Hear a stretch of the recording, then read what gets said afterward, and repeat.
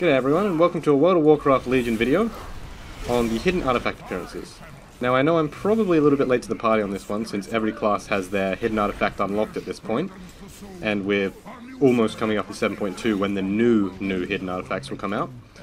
But some of you may have been having some trouble with it, like I have. So I was using a macro that I found on the forums. I'll post a link to that forum thread as well as the macros in the description of this video, so check there if you want to just get access to the macros. But I was using a macro to track my Honourable Kills, my dungeons completed, and also my world quest completed. So I'll show you what that looks like if you look down in my chat box here. So it says that my world quests are 200 out of 200 and my Honourable Kills are 1000 out of 1000. And if you play a Frost Death Knight, or you know what their artifact appearances are, you'll see that the one that I'm wearing right now on my character, the purple one, is from completing 200 world quests while using the hidden artifact. But the dungeons, it says there's only one completed, but I've done a lot more than one. So at first I was a little bit annoyed because I didn't know if it was a problem with the macro or if it was a bug with the game thinking I'd only completed one dungeon. So I did a bit more research and I found that forum thread I mentioned, and in that forum thread there was another macro.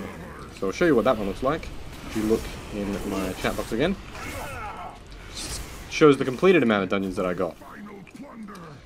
And I did a little bit of testing on this as well because I didn't think 32 was the right number.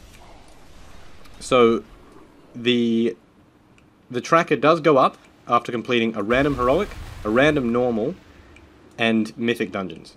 Any one of them is fine, doesn't matter what dungeon you've done, doesn't matter if you've already completed them in the week, you'll get a tick, you'll get another one towards your 100 progress. Also, you can transmogrify over the appearance using just whatever you have in your appearance collection, as long as at your Soul Forge or whatever the equivalent of your Order Hall is, you have the hidden appearance actually selected. That's the only important thing. You have to have the hidden artifact appearance selected for use, even if it's transmogrified over. It doesn't matter. But yeah, I just wanted to throw that out there to everyone who may have been a bit confused about it like I was, because clearly I've done more than one dungeon. And if you do want to go for this appearance, even if you don't like the look of it, make sure you've got it selected, because I'm pretty sure I was doing that wrong. It also doesn't matter if you complete it on a different spec. Say for example, if you completed 200 world quests as Blood, as I did, it will unlock the hidden artifact appearance for every spec, including if you don't have access to the actual appearance. So for example, I didn't have the unholy appearance that drops from casting Apocalypse, but once I completed my 200 world quests on Blood, I got access to the that variation for the weapon, for Unholy and for Frost.